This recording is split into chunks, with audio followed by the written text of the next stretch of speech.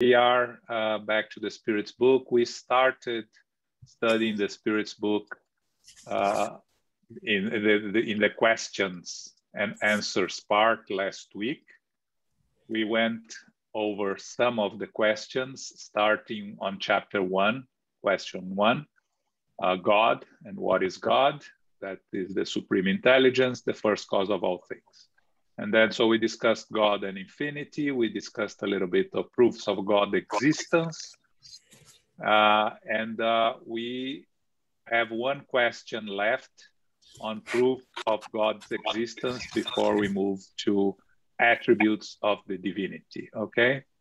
So I'm going to ask Philip, you're going to read for us? Okay. Number 9. Where may we see the first cause of all things, a supreme intelligence superior to all other intelligences? There is the proverb that dictates, the worker is known by his or her work. In that case, look at the work and you will find the author. Pride is what creates skeptics. Arrogant human beings want nothing to be above them, which is why they are called strong-minded. Pitiful beings, just one breath from God would obliterate them. We evaluate the power of intelligence by its works. As no human being could create that which is produced by nature, the first cause must be superior to humans. Regardless of the wonders accomplished by humankind, human intelligence itself has a cause, and the greater the results achieved, the greater the cause of which it is the effect.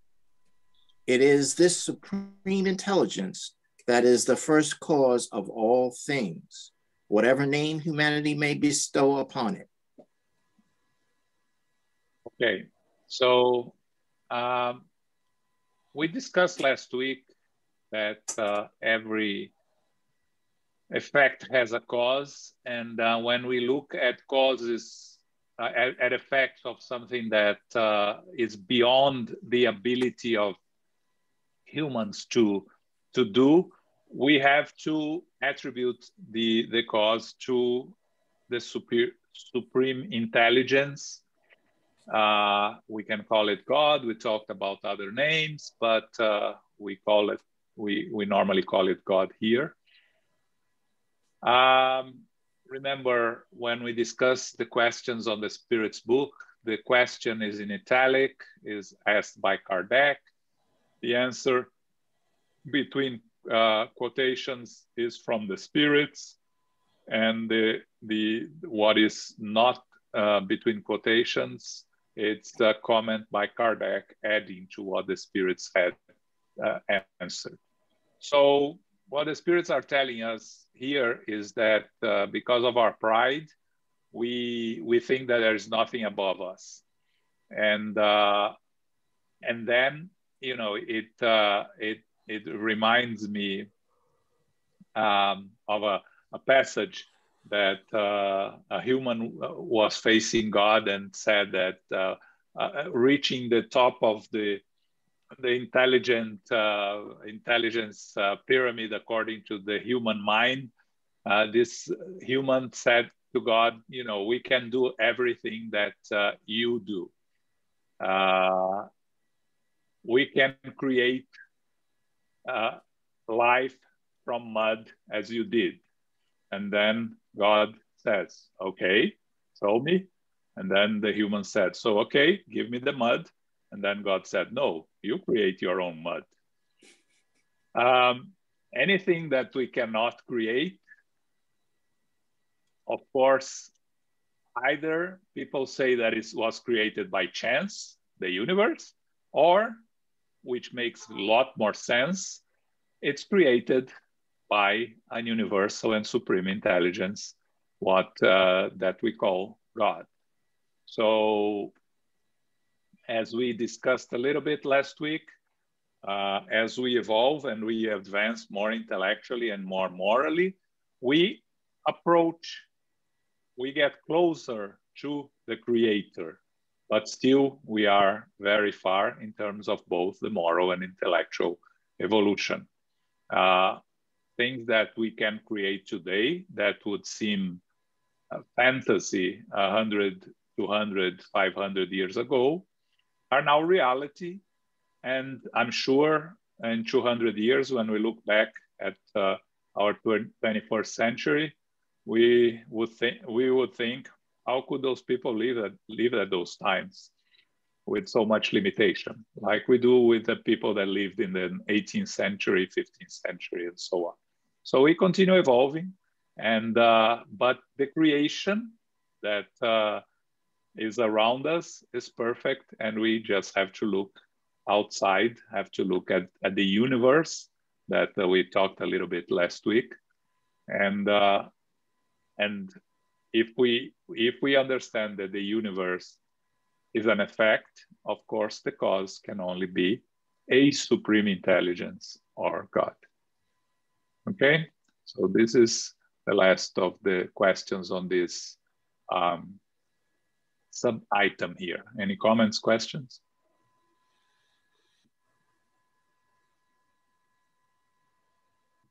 Nope. So let's talk a little bit about attributes of the divinity. You're on mute, Philip.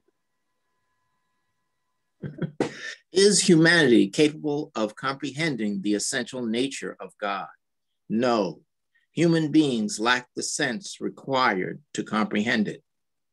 Okay, that's very important, because many times we discuss us humans here and also outside Spiritism. How can we understand God? What is the nature of God? What is God? And like Elmo reminded us last week, very good definition that Julio used to use in our discussions about God. He used to say that God is, because that gives the complete definition of God and God's nature, because God wasn't created, always existed, is eternal, and we are going to discuss this a little bit later, and is all powerful, and all other attributes that we are going to go one by one later, or on question 13. So we know that as we evolve, we get closer to God. But at this stage, we are not able to understand the essential nature of God. We are far from it. Once we reach perfection, or once we become perfected spirits, and then we start working in direct connection with God as true co-creators of the universe, we may understand, I imagine, in the most ample possible way, God. I don't think we will ever fully understand God, because that would be God itself. But it's, it's a supposition, and we don't really have the ability, and probably not even the words, to discuss it. But we are said to be at any time co-creators, because every action we take makes an effect, has an effect. So in a sense, we are very small co-creators. Every time you plant a tree, you are co-creating something. So we can say that we are co-creators in a very small way. But once we reach the perfection, or the perfected spirit, when we become Christ-like spirit, we are then truly co-creators with God of the universe. And that's as far as we can understand it, okay? And actually, the next question talks a little bit more about this. Number 11? Yeah. Will humans ever be able to understand the mystery of divinity.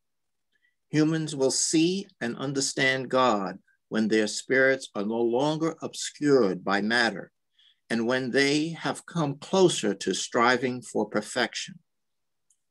The inferiority of human faculties makes it impossible for human beings to fully grasp the essential nature of God. In the early stages of life, humans often confuse the creator with the creature and attribute the imperfections of the latter to God. As the moral sense of human beings becomes more developed, they are able to penetrate the nature of things more deeply. They will be able to form a truer, more conforming and rational idea of God, even though it will always be incomplete. Okay, so here the spirits and Kardec expand a little bit on this understanding of the divinity, and the spirits tell us that we'll see and understand God better when we are not obscured by matter, meaning we are no longer in need of reincarnation, and when we are closer to perfection, or we are becoming perfected spirits. And then Kardec tells us, talks a little bit about our idea of God, and that's important. We go back to us as primitive beings. We had this really rudimentary idea of God, and because we couldn't really understand, we attributed things of nature to God. So we used to say that there was God was the sun, the moon, the thunder, and as we evolved, of course, we decided that the Creator created us as His image and likeness, which is some religions still talk about it. So we started attributing imperfections to God, human imperfections. So a vindictive God, the God of the Egyptians and the Romans, Jupiter and Zeus, the supreme God, with his human passions and love and hatred and a lot of sons and daughters, because in that way it became a little bit more relatable to us.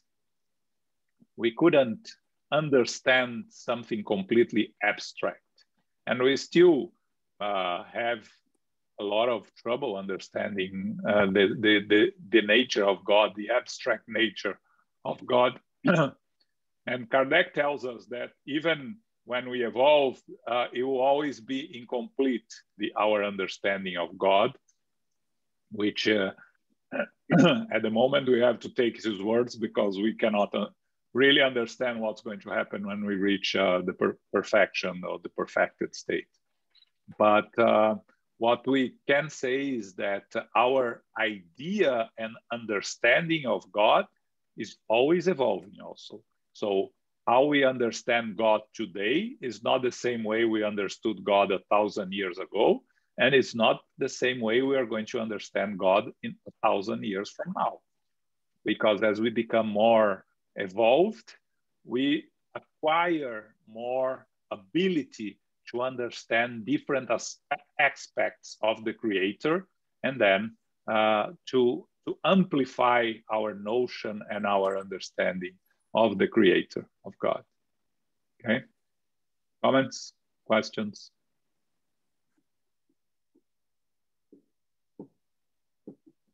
Okay, everybody very quiet today, huh? Yeah, God is not an easy concept to discuss. The abstraction of God is not very easy. And I'll repeat what Divaldo said, that I said last week, right? That he prays to Jesus because it's someone that he can relate. And it's very difficult for him to relate to God with something completely abstract. And so if Divaldo says that, who are we to think differently, right? But Johnny, I Yes. think we are quiet because your explanation is very good, just that. Uh, uh, and Thank Elmo's God is just perfect. I mean, any presumption of us to understand anything related to, you know, this guy who created 3 billion trillion stars. Come on, beyond anything we can. You are talking about this one universe, by the way. So I think anything we can presume is, you know, unapplicable, unreasonable. That's why we're not saying anything. Yeah. Yeah.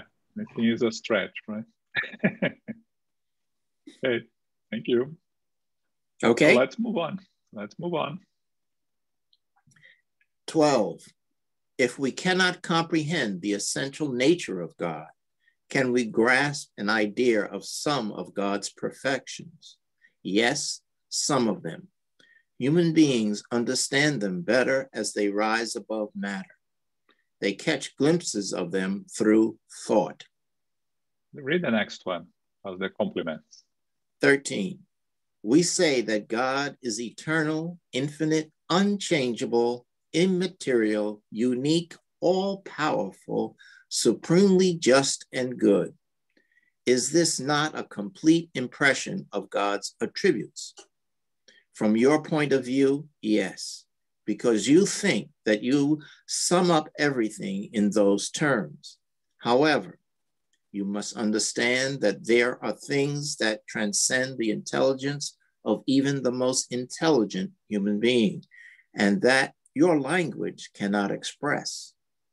Reason tells you that God must possess all these qualities in the supreme degree, because if one of them were short or not possessed to an infinite degree, the Creator would not be superior to everything and everyone, and thus would not be God. To be above all things, God must have no variations and must have no conceivable imperfections. God is eternal. If God had a beginning, it either would have had to spring from nothing or have been created by a being that existed before God. This is how we gradually arrive at the idea of infinity and eternity. God is unchangeable. If God were subject to change, the laws governing the universe would be unstable. God is immaterial. God's nature is completely different from everything that we can call matter. Otherwise, God would not be unchangeable. God would be subject to the transformations of matter. God is unique. If several gods existed, there would be neither unity in the plans of the universe nor power in its organization. God is all-powerful because God is unique. Without supreme power, there would be something more powerful than or as powerful as God. The Creator would not have created everything, and those which God had not created would be the work of another God. God is supremely just and good. The great wisdom of the divine laws is clearly revealed in the smallest and the greatest things. This wisdom makes it impossible to doubt God's justice and goodness. Okay, so the attributes of the divinity, remember, this is the item we are discussing. The first question Kardec asked the spirits, can we grasp some idea of God's perfections? And the spirits say, yes, some of them. As we evolve, we understand better. As we rise above matter, the physical existence, we can catch glimpses of God's perfections or attributes through our thought. So then Kardec, as in the question, starts enumerating God's attributes: eternal, infinite, unchangeable, immaterial, unique, all-powerful, supremely just, and good. And then he asks, is this not a complete impression? And the spirits, again, very directly, from our point of view at our stage of evolution, yes, because that's everything that we can understand and grasp at this point in our evolution. However, we must understand that are things that we still do not understand, and that some things that our language cannot express. So these are not all of the attributes of the divinity. These are the attributes of the divinity that we can understand and reach at this stage. So then the spirits complete saying, if you think reasonably, you have to accept that God has all these attributes in the supreme degree. Because if God does not have that into the infinite, to an infinite degree, then there'll be something else beyond God. And that would create a complete chaos in all our notions and understanding of the divinity.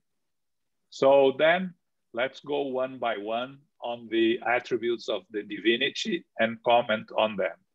God is eternal. We discussed that last week. If God had a beginning, there would have to be something before the beginning of God. And that would be inconceivable, because then God wouldn't be God if God was created by something or it had a beginning. So God did not have a beginning. It's eternal, doesn't have a beginning, doesn't have an end. It's unchangeable. Again, if something is perfect, cannot be changed. If God is perfect, how can God change? If God, like it says here, if God were subject to change, the laws governing the universe would be unstable. The divine laws or the natural laws, they are all perfect. So they are unchangeable. They are not subject to change, because if they were not perfect. We just have to compare to human laws. Human laws evolve as we evolve. You know, you have laws that regulate our daily lives here on Earth. Each place has their own laws, each country, city, states. But all those laws are laws decided by us that can be changed and can be erased and can be improved. But the divine laws or the natural laws, they are perfect. Because if they were not perfect, it wouldn't be God's law. And by being perfect is where we come to the other part that is discussed in the book Genesis, the miracles and predictions according to Spiritism. And in Genesis, we learn that there are no such thing as miracle in the way that the word is understood by the majority, because a miracle is a derogation of the natural law. Which exists is our inability to explain something, and then we call it miracle. You know, we used to call it miracle, the fire, when the fire, we didn't know how to produce fire. Once we learn how to produce fire, it's no longer a miracle. We used to say that to fly from one place to another would be a miracle. And then we start building planes and other flying objects. So it's no longer a miracle. That's very important. The natural laws are perfect, so they are not subject to change. God is immaterial. When I talk about the creation, we have God. Remember the pyramid? We have God on top, and then on one side you have the spirit or spiritual principle. And then on the other, you have the universal fluid or the cosmic fluid that everything, not God and not spirit, derives from. All the matter that of the universe, the dark matter, the dark energy, our perispirit, our physical body, everything comes from the universal fluid that, again, created by God, but God is not part of it. It's outside of it. Like we spirits are also outside of matter. Our physical body and our spiritual body are matter, but not us spirits. Okay? God is unique. It's a concept easy to understand, right? Because if there were more than one God, then there'll be a confusion in the creation. It has to be a God in charge of the creation. If you start entertaining the possibility of existing more gods, then the other attributes will become more complicated to deal with, and all the organization will crumble. And by being unique, God is all-powerful, supreme power, because without it, there is a supposition that there will be something that was either as powerful as God or more powerful as God, and then it would be, God wouldn't be perfect if there is something that can be more powerful than God. So that would also be a problem for the idea of the creation and the creator. And of course, being perfectly, God can only be supremely just and supremely good. And that's another concept that we need to get used to evolve in our understanding and notion of God. We still deal, and we see this a lot still in the Spirit's book that was written in the middle of 19th century, that God punishes us. And we take it literally. Like, you know, we think of God as someone that is there pointing fingers at us and punishing us because of our mistakes. There is no punishment from God. What there is the law of cause and effect, the natural law. And every time we deviate from the natural law, every time we deviate from the right path, we are going to create consequences for us that we are sometimes called punishments, but it's not God punishing us, it's us punishing ourselves by making mistakes, by deviating from the right path. So there is divine justice. Everything that we do creates a consequence, every cost. This is the divine justice. If we love our brothers and sisters to the fully extent, this love will come back to us. We like to talk about the negative side, so let's talk about the positive side. The more you spread love, charity in this fullest sense, in the sense that Spiritism teaches us, without charity there is no salvation, more will come back to us as a natural consequence of the divine law. We know that when we make mistakes, we're going to have to face the consequences of our mistakes. How these consequences are come to us depends on each case, depends on our knowledge, our understanding, our evolution. The more you know, the more responsible you are. That's also very important to remember always, because we evolve by making mistakes and learning from our mistakes.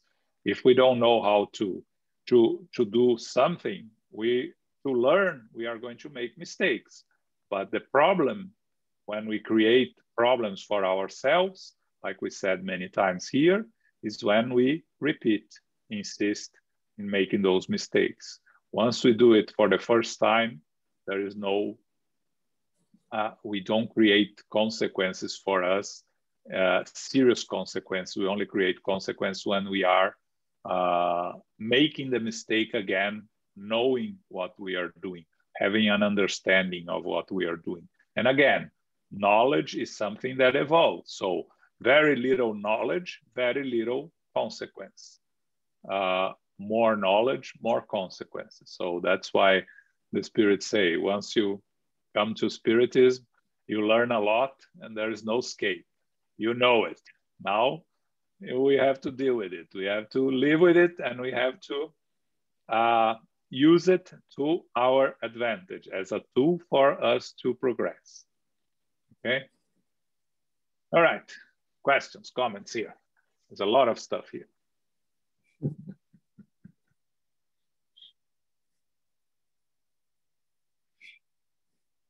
Paco, you're mute if you're trying to say something. You're mute, Paco. Now, there you go. Can you hear me? Can you hear me now? Yes, yes. Okay. I just want to make the comment that prior to all these listing of attributes, Kardec is telling us how limited we are in language and how still we are clothed with matter, which is kind of impediments to fully grasp God. And he says itself that these attributes are kind of a glance, a quick look. So we have to be very careful in terms of, those attributes, because it's still very difficult for us to digest, I guess, because that's what he said prior to listing the attributes.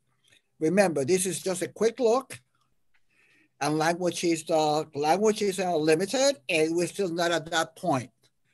I remember when we started discussing this, and I was asking Elmo, and Elmo clearly indicated, well, at one point in time, you're going to have a fully intellectual comprehension of it.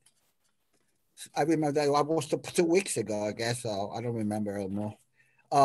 But my point is that even though those attributes are there, we have to look at them with kind of carefully. That's my point. We cannot really much expand on that because my intellect is just limited. That's all. That's my comment.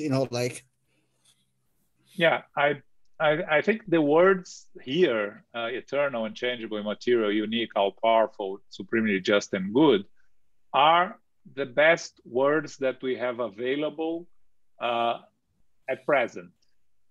Are they fully definition even of the words themselves? I don't believe so. I think that exactly.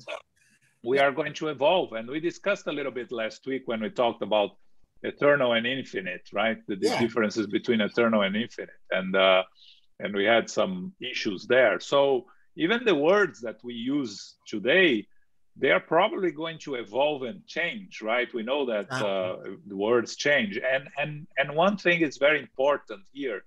If we go back to what the Spirit tells us here, which we catch glimpses of the attributes of God through thought.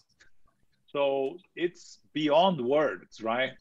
Exactly. Eventually, when we go beyond words, because words are used to speak, we are going to have a better understanding through thought, which is a direct connection to God, right?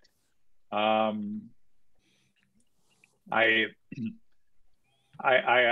saw on the lecture that Dr. Sonia Doi gave last Saturday. She mentioned thought, which I thought it was very interesting because it's something that we don't fully understand the concept of thought. And she said that thought in itself is neutral. The energy that it's matter and it's neutral. The energy we put behind the thought is what the vibration is, what gives it a positive or a negative carry, let's say. And I it's something that it caught my attention because that's very true, right? The first thought that comes, that's how we are going to understand the difference between and the inability to forget something. So we say, I'll never forgive, I'll never forget. Well, you will never forget, but eventually you have to forgive. And when you forgive, the thought, which is you don't forget, won't come out with a negative energy anymore. So that's when you truly forgave, and the thought can come without affecting you. And that's what, when people ask about remembering past incarnations. And I normally say, we will remember when we are ready to deal with the recollections of previous incarnations. That's exactly the same thing, right?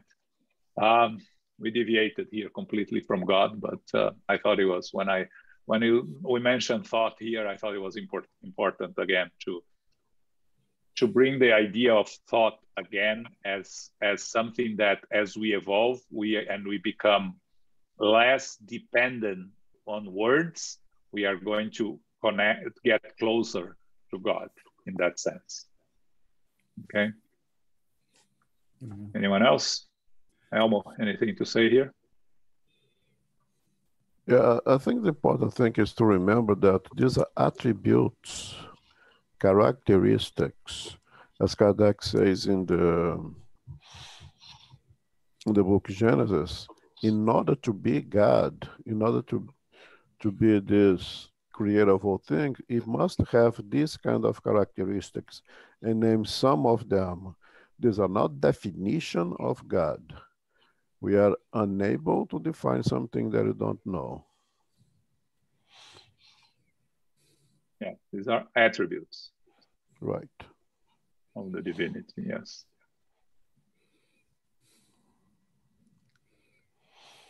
May I ask a question, yes. John? Sure, yes, Carol. on item number 3, God is immaterial. I'm going to have to research that a bit. I'm not so comfortable with that. I don't know. Not that I disagree with it, but if we are co-creators, God has to have some part of physicality, not God itself, but the word immaterial doesn't really work for me. I have to research that or think about that a bit more.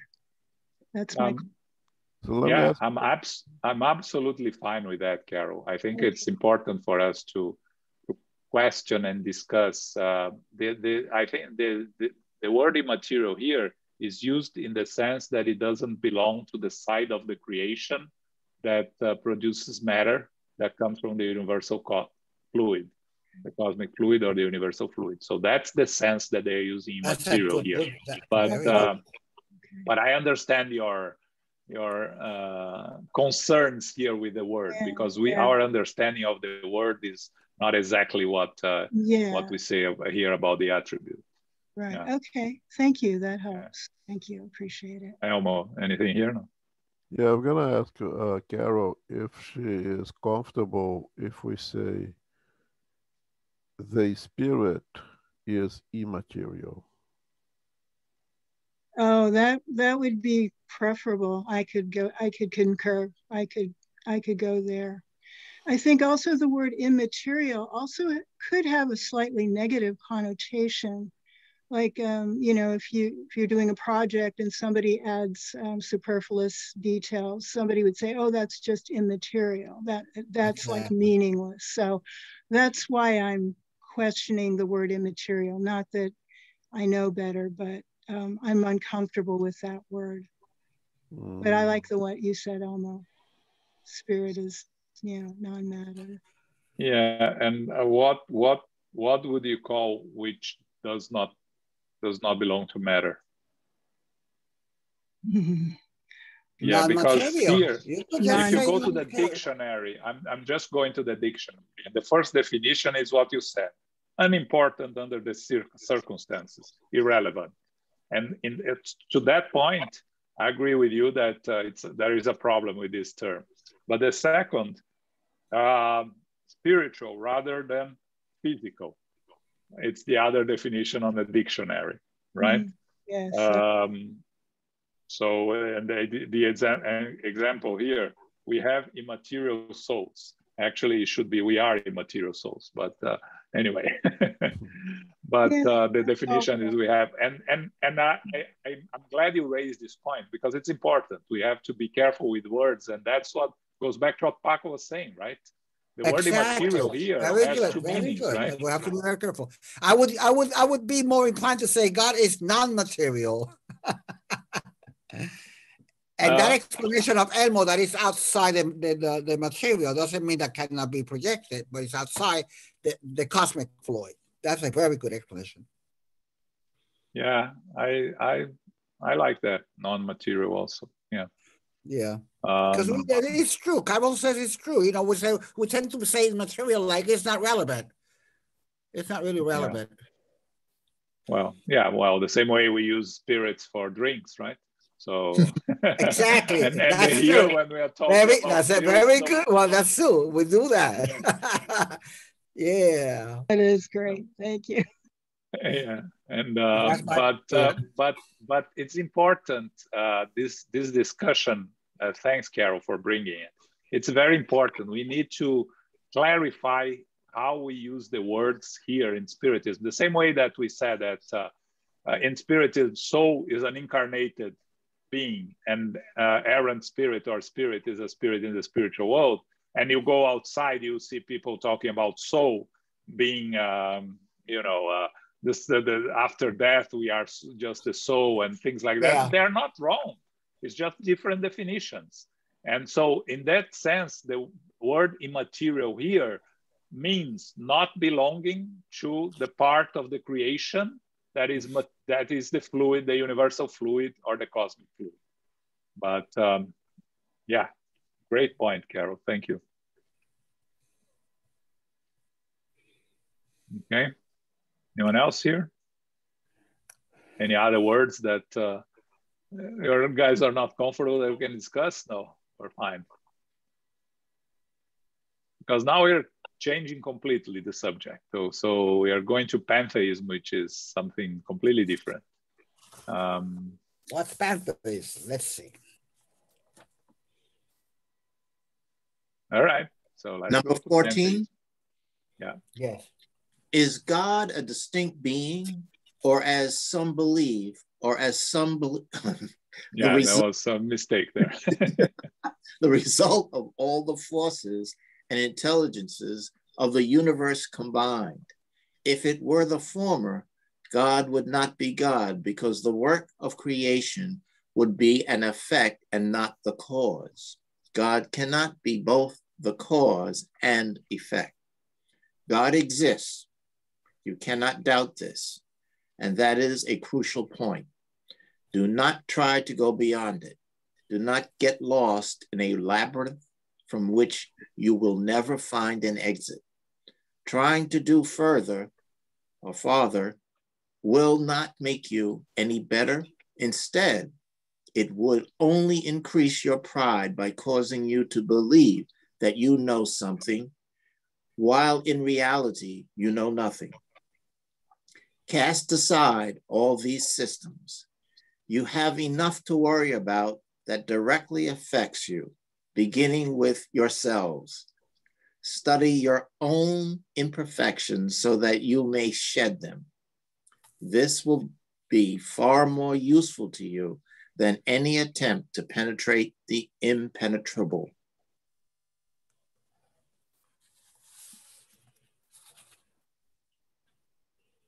Sorry, I was on mute now. So here, when I talk about pantheism, right? Let's first go to the definition of pantheism, because it's important if someone doesn't know what's pantheism. It's a doctrine that it identifies God with the universe or regards the universe as a manifestation of God, or is also worship that admits or tolerates all gods, meaning more than one God. So what pantheism does is to mix the creator with the creation. And you are going to see here later that it brings the notion that we are all part of God, meaning the creation and it's everything together, including God. All forces and intelligence of the universe combined, including God, is everything.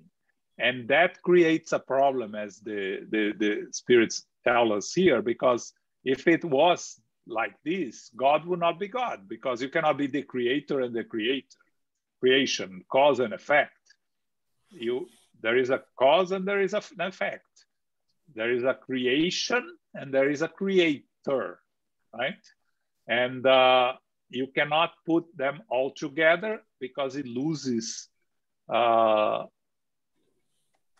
the sense and it loses explanation. Once we believe that God exists, then we have to discuss it, try to understand, study it, but as the spirits tell us, try not to get lost in a labyrinth from which you never find an exit. It's important here, and I'm going to address a question that was posted here on the chat that says, do we really need to define God? We have no means to do that. I think we have to learn how to feel God without the preoccupation of putting into words. Not really, because when we are studying Spiritism, and Spiritism is a doctrine that explains our origin, our destiny, and what we are doing here, where do we come from and where we go, we cannot explain all of this without studying God. God is an integral part of the study. Doesn't mean that we are going to fully understand God, but it's something that we need to study, and we need to try to get an idea of what is God so we can be comfortable with the work of the creator. Because if we do not attempt to define and understand God according to our limited knowledge, it's very difficult to discuss the creation and all the consequences of the creation. Where do we come from? Where do we go? And all these things. So yes, we need to define God, and we need to study God. It's a part of the challenge of learning more about ourselves, about us being eternal beings. Okay, Elmo, some help here. I think it is exactly through the exercise of trying to comprehend God that we reach the conclusion that God at this level for us is not, you are not able to comprehend yet. But you can only reach that conclusion after you try to do it. It is innate in us as human beings to have the curiosity to know things, to understand things, to define or to conceptualize things. And you want to have kids? No, it's innate. On a young child wants, what is this? Out of pure human need to know things, to understand things. So we'll go through the exercise of trying to understand God, to try to give a concept of God, and later try to get a definition of God. And eventually, through this exercise, we come to the conclusion, no, it's way beyond our ability to do it. So I think, as Ron said, it's important for us to try to understand everything, including God. But it's very important to be humbled, to understand our limitations. And you won't understand our limitations when you reach it. Luis? Yes, well, I was going to say something else, but I totally agree with Elmo. I think this is a conceptual matter, and what Kardec tries to do is to teach us concepts using the words, the logic that he has at hand. That's our ability. So the conceptual part is important in understanding that we cannot go beyond a certain point is part of understanding this particular concept. But Johnny, I think you guys are, English is your first language, some of you who are there. But in my opinion, I was just checking here, the French and one of Brazilian translation. This translation is not good. The first paragraph of the answer is not correct. Question is, is God a distinct being? Or, as some believe, the result of all the forces and intelligence. That's the second affirmation. Is it the first or the second? And the paragraph say, if it were the former, I think the correct phrase here is, if it were the later, or latter. The latter, or if it,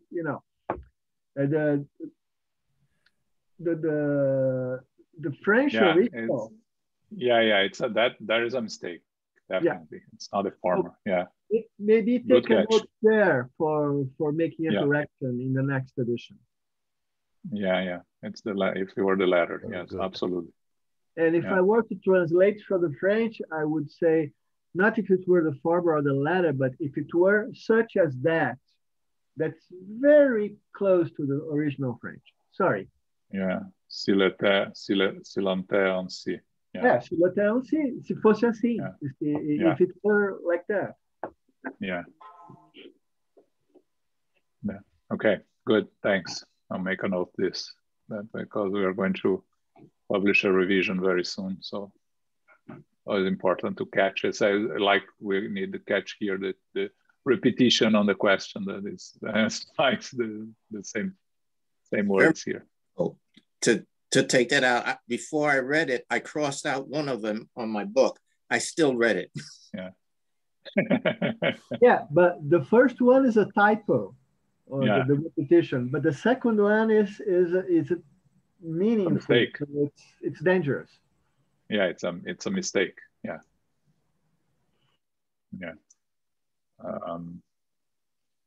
Okay. Specifically, where are we talking about, so I could correct it in my book? The beginning of the answer 14. Okay. When you see there, if it were the latter, not the former, that's the correct translation. The latter. Okay. Hey, João. Yes, Renato. This is for you and Nelmo. I'm curious as well. It's kind of a personal. If you don't want to ask, that's okay. If you don't want to answer, that's fine. We've been studying God in these questions, for you even more than me for a while now. And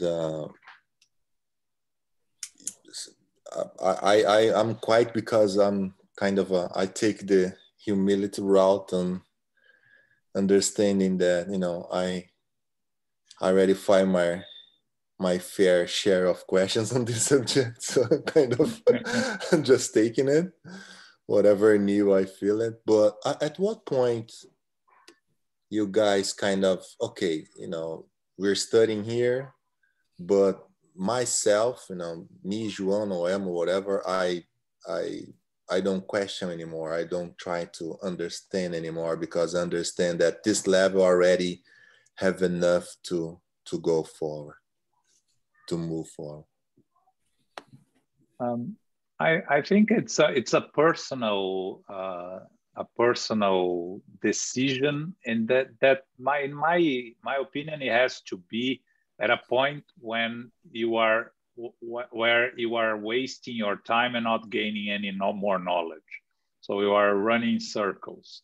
What's that point? It varies. For each person, it's different. But when the Spirit says here, you have enough to worry about that directly affects you, beginning with yourselves, study your own imperfections. So what the Spirits are saying to us here is, don't try to go beyond your abilities to understand. Reach a point that you are comfortable with. Of course, don't put it aside and forget about it. We keep coming back, and we are back here studying the Spirit's book for the 7th time, I think.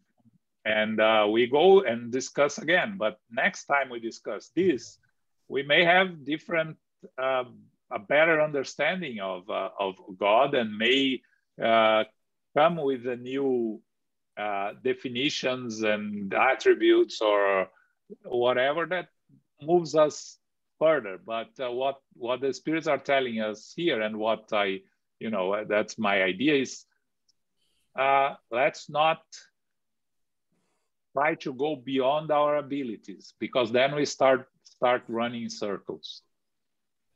Elmo, anything on your side? No, I think you said everything. The thing is, what is my limit? What is my max of my ability? Do I know when I reach it? If I have the ability to know it in humbleness, yes, I reach it.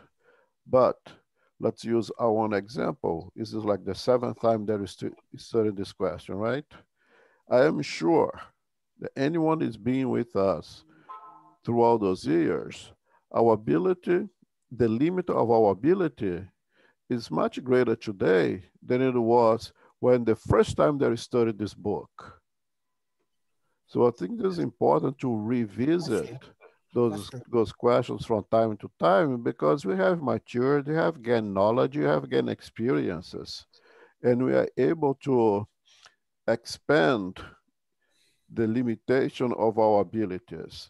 So just put things aside and let it go. I think we missed the opportunity to revisit those topics. And now, with a more experienced, with more knowledge, perhaps you understand things a little bit more, you'll be able to add a little bit more to those topics.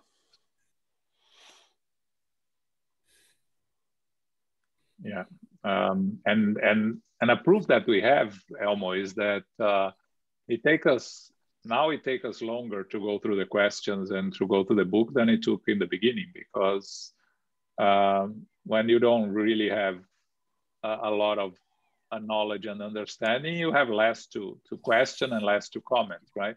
And That's as right. you have more knowledge and more understanding, you are doubting things and questioning things and pondering about things more than you were doing previously. Yeah, you have to know a little bit, at least, to be able to question. And when you question one of those questions, and then you know a little bit more, and you have more questions and more questions. And that's the beauty of studying this book repeated times. And people think it's just saying, but it's not saying. It's almost like you're reading this for the first time, because we are different. We had gained a lot in terms of experience. And the Elmo and Romo is not the same guy of the first time that I studied this book 7 years ago, which would be what? 15 years? 20 years ago. So 20 like years that. ago. Look behind me. 20th anniversary, come on April 11th. Yeah. 20 years? Wow. Yeah. Yeah, because We've been studying the Spirit's book since the beginning. Because I remember something that we studied. I don't know how long ago, but I remember you guys telling me that sometimes you don't have to fully understand something to take advantage of it. And there's things in our life that we don't even question, and then we use it, and how you use is more important to understanding. That's true. And like, like TV, like our cell phones, like a lot of stuff that we don't question, like we question God. We just use it, and some people use for good things, some people use for the bad thing, as you always say, the life, and so forth. So many examples throughout the years. So the point that I was trying to share that I reached was like, I like to study here, and every time we study, we get a little bit more. But I feel comfortable that the idea of God and what do I do with that knowledge is more important to me than trying to understand fully God, because I know this is a matter of time, and once we get to perfect the Spirit, even though that, I think it won't matter. We won't try to understand God, because we will understand that it doesn't matter, because we will be part of something so greater than try to understand something that it won't take us anywhere. So that's why I was asking you guys, how do you, you feel like, I mean, I have enough, and then with this information, I can move on and work in different areas so I can better myself towards perfection. It's a personal decision, but the point that you made about us not trying to understand God any longer reminds me of the concept of a charity that I heard also from Cesar Hayes, that I always carried with me, right? That at this point of our evolution, charity is an effort. If we ask each one of us how many times you did charity today, you will have an answer: 1, 2, 0, 3, 5. When charity becomes part of who you are, you don't know the answer anymore, because it's who you are. And I think the same will happen with God. When God becomes fully integrated in ourselves, in our comprehension, God is inside of all of us, but we will need less to try to understand God and more be a part of it. Thanks for sharing. Thanks. Thanks, Renato, for the question. Okay, it's at 7:32. We have to stop here. Just a reminder for this Saturday, we have our good friend Álvaro Mordecai giving the lecture, the lecture for the U.S. Spiritist Federation, and he's going to talk about the importance of Paul's letters in current days. Okay, Álvaro has been with us here at SGNY, has been with us a couple of times at the USSF, and he was raised in the Jewish tradition. He became an Orthodox Jewish in the early 20s. Later, he found about Spiritism because he's a medium and he had profound disturbances with mediumship. That's how he came to Spiritism, through Haroldo Dutra, because he had a big problem with the concept of Jesus, like many Jews have. But watching a workshop by Haroldo on the book On the Way to the Light that we're going to do on this Sunday at 11 a.m., he fully understood Jesus according to Spiritism, and then he was able to embrace Spiritism, and now he's a worker and a lecturer, and he does a lot of work, a lot of lectures in Spiritism. So he's going to be talking to us on this Saturday, 11 a.m. Okay, and then as I said, Sunday we are going to have the book On the Way to the Light. Carol, can you do our final prayer, please? Sure. Infinite Creator, Supreme Intelligence, First Cause, we are grateful to be together this evening for our study of the Spirit's book. We are grateful for the knowledge that we have received, those terms, those ideas that we are exploring in depth. We are grateful for the lessons learned. We are grateful for our spiritual benefactors, the good spirits, the mentors, those who are guiding us, those who are inspiring us, those who are helping us to move along the path of life with goodness and grace. We are grateful for the love, the light, and the teachings we have received, and the love and light of Christ that comes to us within. We are co-creators with God in a very small way. As we become perfected spirits, we will have a better understanding of what this means. We are always evolving. We are evolving each day as we learn, as we grow together, as we become a part of something greater. May we be blessed to find this depth of understanding, and may we impart what we know with others who may be receptive through our discernment. As we ask and humbly ask to close this meeting tonight, we ask and pray for safety, for guidance and assurance to go to our friends, family, loved ones, and co-workers. May we also ask that our family be blessed, those in our community who are in need of healing, who are in need of reassurance, may they be granted that vibration. May the love and light go to them as well. We humbly ask now to close. May we continue throughout the week with our prayers, with our study, and with our mindfulness, for we know that we are truly blessed. We close and remind ourselves that we are beacons of light. May we go forth now in peace, so be it.